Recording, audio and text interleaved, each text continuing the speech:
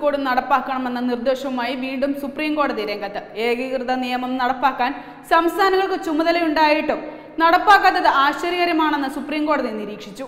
രാജ്യത്ത് ഏകീകൃത വ്യക്തി നിയമം നടപ്പാക്കുന്നതിനെ പലവട്ടം അനുകൂലിച്ചിട്ടും ഇതിനായി ഒരു ശ്രമവും നടക്കുന്നില്ലെന്ന് സുപ്രീം കോടതി പറയുന്നു. ഏകീകൃത നിയമം നടപ്പാക്കിയ ഗോവ ഇക്കാര്യത്തിൽ മാതൃകയാണെന്നും കോടതി ചൂണ്ടിക്കാട്ടി. ഗോവ നിവാസികളുടെ പിന്തുടർച്ചാവകാശവും ദയാക്രമവും നിർണ്ണയിക്കുന്ന 1867 പോർച്ചുഗീസ് വ്യക്തി നിയമവുമായി ബന്ധപ്പെട്ട കേസിലാണ് ജസ്റ്റിസുമാരായ ദീപക് ഗുപ്ത, അനിരുദ്ധ ബോസ് എന്നിവരുൾപ്പെട്ട ബെഞ്ചിന്റെ പരാമർശം. രാജ്യമെങ്ങും ഏകീകൃത വ്യക്തി നിയമം ഏർപ്പെടുത്താൻ സംസ്ഥാനങ്ങൾക്ക് ചുമതലയുണ്ടെന്ന് ഭരണഘടനയുടെ 44-ാം വകുപ്പിൽ വ്യക്തമായി രേഖപ്പെടുത്തിയിട്ടുണ്ടെങ്കിലും ഇതിനായി ഇതുവരെ നടപടി സ്വീകരിച്ചിട്ടില്ലെന്നത് ആശ്ചര്യകരമാണ്. ഹിന്ദു നിയമങ്ങൾ 1956 ക്രോഡീകരിച്ചെങ്കിലും രാജ്യമെങ്ങും ആദ്യ നിയമം ഇതുവരെ ഉണ്ടായിട്ടില്ലെന്ന് സുപ്രീം കോടതി ചൂണ്ടിക്കാട്ടി. ഗോവൻ നിവാസികളുടെ സംസ്ഥാനത്തിനകത്തും പുറത്തുമുള്ള വസ്തുവകളുടെ പിന്തുടർച്ചാവകാശം സംബന്ധിച്ച പ്രത്യേക നിയമമായ പോർച്ചുഗീസ് വ്യക്തി നിയമം ഇന്ത്യൻ നിയമമോ രാജ്യാന്തര നിയമമോ എന്ന വിഷയമാണ് കോടതി പരിശോധിച്ചത്.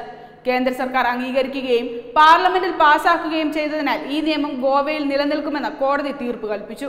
നിയമം വിദേശത്ത് നിന്ന് വന്നതാണെങ്കിലും ഇന്ത്യൻ നിയമമായി മാറിക്കഴിഞ്ഞു. ഇനി അത് വിദേശ നിയമമല്ലെന്നും സുപ്രീം കോടതി വ്യക്തമാക്കി. ജാതിമത വർഗ വ്യത്യാസമില്ലാതെ രാജ്യത്തെ ഏത് പൗരന്റെയും വിവാഹം, വിവാഹമോചനം, പിന്തുടർച്ചാവകാശം, ജീവനാംശം എന്നിവയെ സംബന്ധിക്കുന്ന പൊതുവായ നിയമനിർമ്മാണമാണ് ഏകീകൃത വ്യക്തി നിയമം കൊണ്ട് ഉദ്ദേശിക്കുന്നത്. നിലവിൽ വ്യക്തി നിയമങ്ങളാണ് ഇക്കാര്യത്തിൽ ഇന്ത്യയിൽ പിന്തുടരുന്നത്. ഭരണഘടനയാണ് തന്റെ പ്രമാണ ഗ്രന്ഥമെന്ന് പലവട്ടം പല വേദികളിൽ ആവർത്തിച്ചിട്ടുള്ള പ്രധാനമന്ത്രി നരേന്ദ്രമോദിയുടെ സർക്കാർ നടത്തിയ ഏറ്റവും സുപ്രധാനമായ ശ്രമമാണ് ഏകീകൃത സിവിൽ കോഡ് രാജ്യത്ത് നടപ്പാക്കുന്നതിനുള്ള തുടക്കം. ഭാരതത്തിന്റെ ഭരണഘടനയുടെ മൂല്യം ലോകരാജ്യങ്ങൾ അംഗീകരിച്ചതാണ്. ഈ ഭരണഘടനാ മൂല്യങ്ങൾ സംരക്ഷിച്ച് ജീവിക്കുന്നുവെന്നതാണ് ഇവിടുത്തെ വമ്പിച്ച ജനാവലിക്ക് ലോകം നൽകുന്ന ആദരങ്ങൾക്ക് ഒരു കാരണവും. അതിൽ അഭിമാനിക്കുന്നതോടൊപ്പം ചില കാര്യങ്ങളിൽ ഭരണഘടന വിഭാവനം ചെയ്യുന്ന ലക്ഷ്യങ്ങൾ സമ്പൂർണ്ണമായി സാക്ഷാത്കരിക്കാൻ കഴിഞ്ഞിട്ടില്ല എന്നത് നമ്മുടെ പരിമിതിയുമാണ്. നരേന്ദ്രമോദി സർക്കാർ നടത്തിയ ആദ്യത്തെ പരിഷ്കരണ നടപടികളിൽ മുഖ്യമായത് കാലഹരണപ്പെട്ട നിയമങ്ങൾ റദ്ദാക്കുക എന്നതായിരുന്നു. ഏറെ പ്രശംസിക്കപ്പെട്ട തീരുമാനമായിരുന്നു അത്. ഭരണഘടനയിൽ വ്യവസ്ഥ ചെയ്യുന്ന ഒരു നിർദ്ദേശം നടപ്പാക്കാൻ ഇപ്പോൾ സർക്കാർ തയ്യാറാകുന്നത് രാജ്യത്ത് എന്തുകൊണ്ട് വിവാദമാകുന്നുവെന്ന കാര്യം വിശദമായ ചർച്ചകൾക്ക് വെക്കേണ്ടതാണ്. രാജ്യത്തെമ്പാടും എല്ലാ പൗരന്മാർക്കും ബാധകമായ ഏകീകൃത സിവിൽ നിയമം നടപ്പാക്കാൻ ഭരണകൂടം പ്രയത്നിക്കേണ്ടതുണ്ടെന്നാണ് ഭരണഘടനയുടെ 44-ാം അനുച്ഛേദം പറയുന്നത്.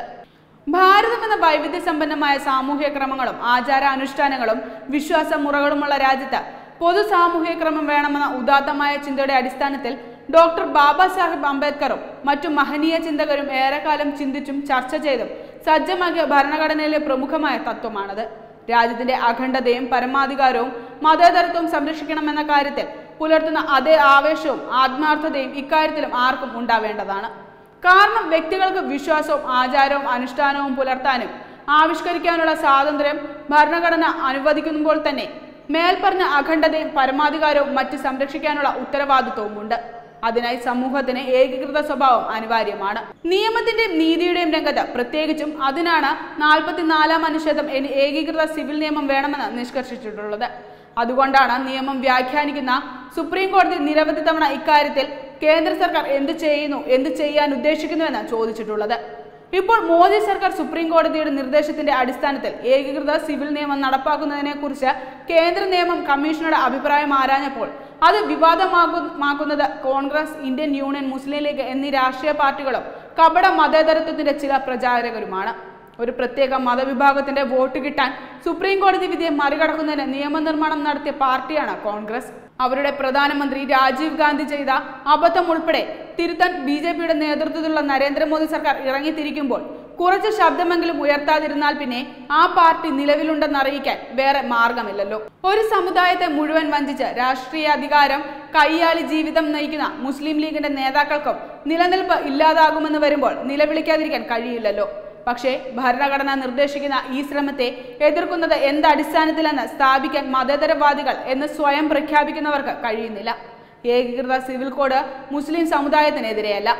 വിവാഹമോചനം, പരമ്പരാഗത സ്വത്ത്, ദത്ത്, ജീവനാംശം എന്നീ പ്രശ്നങ്ങൾ നേരിടുന്ന രാജ്യത്തെ വിവിധ മത ജാതി വിഭാഗങ്ങൾക്കിടയിൽ പൊതു നിയമ സംവിധാനം കൊണ്ടുവരിക എന്നതാണ് ഏകീകൃത സിവിൽ കോഡിന്റെ അടിസ്ഥാന തത്വം. അത് മുസ്ലിങ്ങൾക്കിടയിൽ മാത്രമുള്ള വിഷയമല്ല. കേരളത്തിന്റെ ഇത്തിരി വട്ടത്തിനപ്പുറം ഭാരതത്തിന്റെ വിവിധ പ്രദേശത്തെ സാമൂഹ്യ പ്രശ്നങ്ങൾ അറിയാത്തതാണ് ചിലരുടെ എതിർപ്പിന് ആധാരം. നിശ്ചയദാർഢ്യമുള്ള ഒരു സർക്കാരും ആ സർക്കാരിന്റെ നടപടികൾ സാമൂഹ്യക്ഷേമകരമാണെന്ന് തിരിച്ചറിയുന്ന ജനങ്ങളുമുള്ളപ്പോൾ കുപ്രചാരണങ്ങൾക്ക് ഒരു പരിധിവരെ വിജയിക്കാനാവും. രാജ്യത്ത് ക്രിമിനൽ കാര്യത്തിൽ എന്ന പോലെ സിവിൽ കാര്യങ്ങളിലും ഒരേ നിയമം നടപ്പാകട്ടെ. അതിന് ജാതിയും മതവും പ്രതിബന്ധങ്ങളാകാതിരിക്കട്ടെ എന്ന് രാജ്യപുരോഗതി ആഗ്രഹിക്കുന്നവർക്ക് ചിന്തിക്കുമെന്ന് നമുക്ക് പ്രത്യാശിക്കാം. Web desk Tatwamayi news.